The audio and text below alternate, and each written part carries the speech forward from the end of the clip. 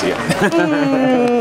Good to see you. I'm so glad you made it. I used to live here on here in East St. Paul, here on 4th, and I got to hand it to Jim and Holly for making it this far. It was pretty rough. They're kind of landmarks of this block because they don't really put up with a lot of crap. I remember when a brick went through their front window and it was like, holy, this is not good. I just decided I wasn't going to be a victim. I wasn't going to let them keep me in my house, make me a prisoner in my own house. So I figured, well, I'm just going to start calling the police.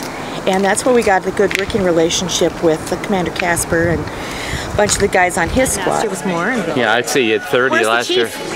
He's on his way. He's on his way. I don't, if he's a busy man. So the fact I was at a staff meeting where it was on the agenda that you had your barbecue. So it was. Yeah, it was on the staff meeting with the assistant chiefs and the chief as an event in St. Paul. So you've made the event in St. Paul list. I feel honored.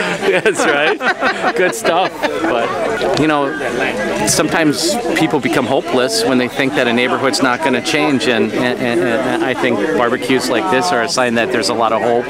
As you see the houses down the street here that the city's investing in, people are seeing the changes and are seeing the possibility of what this neighborhood can become. So, and we're really thrilled about it. It's just fantastic. So, it's really rewarding and uplifting for me and to see that we're doing something to build back up the east side.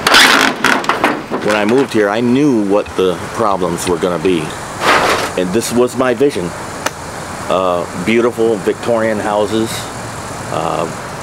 It's unbelievable. I can't believe it's happening, and it was worth the fight.